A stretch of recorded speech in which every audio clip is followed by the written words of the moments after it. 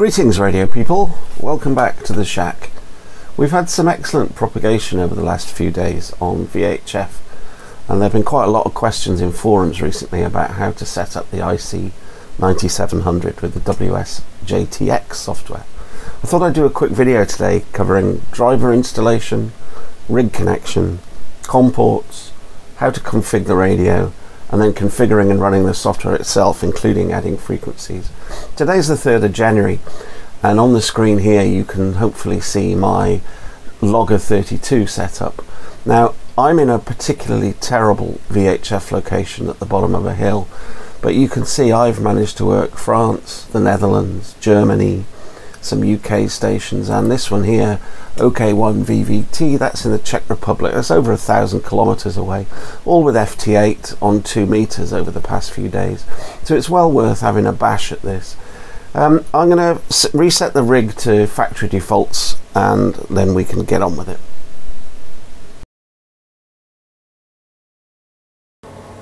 So the first thing I'm going to do, so that you're quite sure there's no sorcery going on here, is reset my radio back to factory defaults, which is a fairly brave thing to do, I guess, but let's just do it anyway. All reset, go on, yes. Am I sure? Yes. So that's put my rig right back to how it was when we first switched it on. So what I'm going to do now is just go through with you what settings I need to change, just the minimum settings I need to change to get this to work with WSJT. So my objective with this video is to do things as simply as I possibly can. There are lots of ways we can configure the rig, but I'm going to do it in the simplest way. Once you've got it working in the simple way, you can fiddle with it all you like, can't you? Now, the first thing we want to do is switch off dual watch. I don't want to be monitoring 2 bands at the same time, so simply press and hold the sub receiver audio control. I'm then going to change modes from FM to SSB. We're in upper sideband by default. I'm going to press and hold on filter 2, and I'm going to select the bandwidth, and I'm going to stretch that to be 3.6K. I'm then going to go menu and select meter mode. For the time being, that's all I'm going to do to the rig. No actual changes to the menus at all. So the first thing we're going to do is install the driver, and we're going to do that before, and I underline and write in big letters, before we connect the radio to the PC. I typed into my friend Mr. Google IC-9700 USB driver download, and it's pointed me at this page here. The actual physical device that creates the USB ports is common to a lot of different radios. You'll see the 9700 is on this list, as are a lot of other IComs. So this driver suits a lot of different rigs, but you can download this, agree to the terms and download this, and once you've downloaded it, install it. And once you've installed it, then and only then are we going to connect the USB cable between the rig and the PC. Once you connect the cable, you should see the Windows software installing a few bits and bobs, and then we need to do some checks that things have done what we expect. Now, I'm using Windows 10 now, regrettably. If you right click on the Windows icon and you come up here to left click now on Device Manager, that should open up Device Manager, and we're looking for 2 particular things. In the ports common LPT section, we should see 2 new things. Now these 2 things here are my IC-9700. Now I don't know which is which. One is the standard and one is the enhanced, but it doesn't really matter. We'll figure that out later. So we've got 2 COM ports that have installed. Make sure you haven't got any exclamation marks here to suggest that there are problems with them. And similarly, if you go into the sound, video and game controllers, you should have a thing called a USB audio codec. Now that is the audio device from the radio. Now again, if you right click on your start menu and you open up the control panel, which I thought was in there but clearly isn't, so let's search for it. Control panel, let's open up control panel, and make sure you're looking view by small icons, and then if you come in here and open up this sound option here, this should show us what the different sound devices that we've got on the computer are. Now, playback, so that's going from the computer out, so in our case that's from the computer to to the radio. Let's scroll down. Speakers, USB audio codec. That is the device that we're interested in, and a really good idea, if you double click on it, you can give this a new name. So I'm going to call it IC-9700 audio to radio, if I can spell it correctly. Right, so that's given the output device a name, and then recording, so that's from the rig to the PC. Similarly, we need to find the device from the USB audio codec, and it's that one there, microphone USB audio codec. So I'm going to call that IC-9700 audio from radio. Okay. So that's all we need to do with the driver, the audio device, and the COM ports.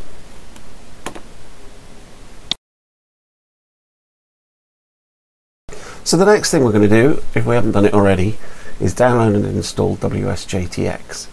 Again, I just did a quick Google search on WSJT-X software download, and it's taken me to this page here, which is the right page, of course. Now, there are a number of release candidates that get sent or made available from time to time. Generally speaking, you want the most recent general availability release, which in this case is version 2.12 as of the 3rd of January 2020. I would want the 64-bit Windows 64-bit version of the software, which is here. You can download that. That will download you an executable, and that executable you can then use to install the software. I'm not going to go through the installation process because I've already done that, but you will just follow the basic instructions and install the software. Once you've done that, you will run it for the first time. When I run mine, I get these two windows here. Let me move this one out the way for a second. So the first thing we're going to do is go into File, Settings.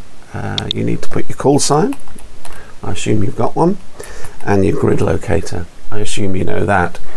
A couple of things here that I quite like. I quite like blank line between decoding periods, and I want to see my distance in miles. Don't understand this newfangled kilometre thing. Show DXCC grid, work before status. Yes, excellent idea. Enable VHF, UHF microwave features. Maybe have a play with it, see what it does. Then you'll understand it a bit better. Double click on call, sets TX enable. Let's have that. Calling CQ forces call first. Yes, we want that. Okay, now we go to the radio, and this is the good bit. So in our list, drop-down list, we need to find the ICom 9700, which is there. The serial port we know is either 6 or 7. We're not sure, so let's try 7 first. COM 7. The baud rate at the rig end is set to be automatic. I'll put it at 19200. These default options here should be fine. If you find you need to set this, it should be 8 data bits, 1 stop bit, no handshaking, but the default option should be fine.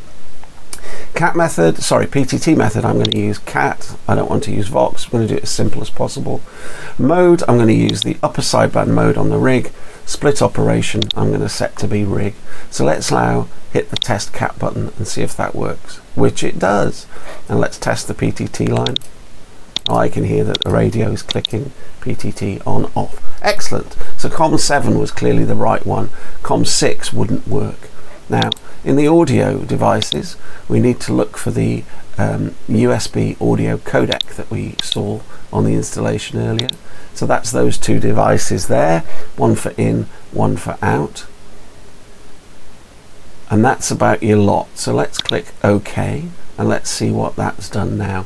You need to select mode FT8, and then in 2 meters you should find, in the drop down box, you should find 144174, but your rig should have already be set to that frequency. It should have gone into split mode, and it should be beginning to decode things. The only other thing you want to fiddle with is the waterfall up here. Now I tend to stretch mine a bit. Bins per pixel sets the width of these individual increments, so we want to be able to cover up to about 3 kilohertz. But we also want a start frequency that's slightly higher than 0. So I tend to use start 200 Hertz, bins per pixel 3, stretch this across the screen. The N averaging I tend to put down to 1 so that it's going as fast as possible. I don't tend to use flatten, but there's no real harm if we're doing things as simply as possible. I do quite like banana, and I tend to put that on current. But other than that, that's probably about your lot. So you should find, if there are any signals appearing on the band, which there clearly are, that they'll be decoding and appearing in the band activity box. So now we've got the basic software set up, I just need to talk to you quickly about modulation sources. Now, this seems to be the biggest problem for people when they're setting up ICom radios for use with any kind of AFSK software. So what you need to understand is what these things mean. Now, if I go menu, set, connectors, mod input is what we're interested in, and that mod is modulation. So the setting we're interested in is data off mod. Now what that means is the modulation source when the radio is not in data mode. So in conventional upper sideband, lower sideband, FM, AM, whatever it might be, where does the modulation come from? And because I'm doing this in the simplest way possible, and we're doing WSJT with the rig in upper sideband mode, I need to tell it where to get the audio from. So data off mod, I'm going to set to be mic, USB. That means use the audio from the microphone first, and if there's no audio from the microphone, use it from the USB cable. That's not USB as in upper sideband, that's USB as in USB cable, the internal sound card in the rig. It's critical that we set that up correctly.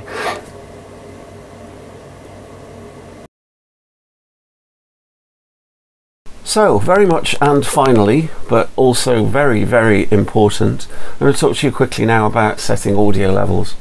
So, when we went into the sound mixer earlier, we set up the names of our devices to be from radio and to radio. So, from the radio is the audio coming from the rig into the software. So that's the levels that are affecting the audio that we see up here.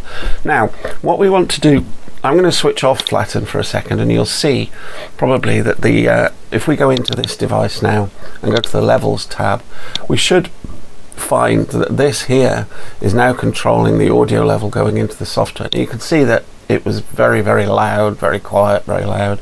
The recommendation is to adjust this. So on a band without any signals, so effectively with a quiet band, just the band noise, we're looking for about 30 dB or so of noise level. So if you're going to run with a preamp on the rig or a masthead amp or any of these other things, switch all that on, get the rig into the normal receive circumstances and situation, and then adjust this slider to get yourself about 30 dBs on the left. If you find you can't get it low enough, which is possible, there are also sliders within the setup on the radio that you can look at. Have a look at the manual, you'll find it. Now, playback, so this is the audio device from the rig, from the PC to the rig. So this is my transmit audio. Again, I want to think about adjusting the levels. When we set up the radio, we put it in meter mode. I quite like meter mode because I can see both power out and ALC at the same time.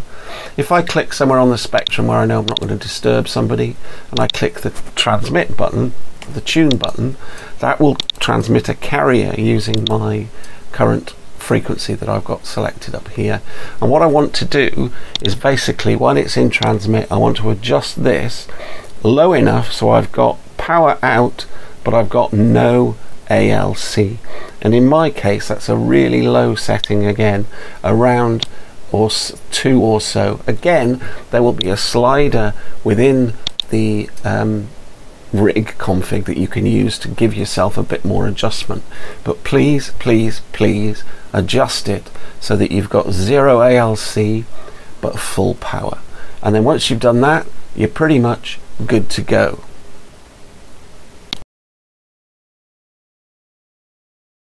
So very finally, the last thing I wanted to show you was just adding frequencies. If you go to the file settings, go to the frequencies tab, you'll find that there are a lot of frequencies pre-installed, but I found that FT8 isn't here on 70 centimeters, for example. So if we right click somewhere, we go insert, In my case, I'm in region 1. The mode I'm interested in is FT8. So I'm going to put in the frequency, so it's 432.174. Click OK. For example, though, say I want to decode the JT65 signal from GB3 VHF. I would go region 1, I would say mode JT65, not all, JT65, and then here I would put 144.4285. 144.4285, yeah, that's right, and click OK. And again, that will appear as a 2 meter option now in the frequency drop down list. So if I were to put this in JT65 mode like that, go to 2 meters, we would find that 428.5. So that's the frequency of GB3 VHF. I hope you found this useful. If you like it, please give me a thumbs up, and I'd appreciate if you'd subscribe to the channel.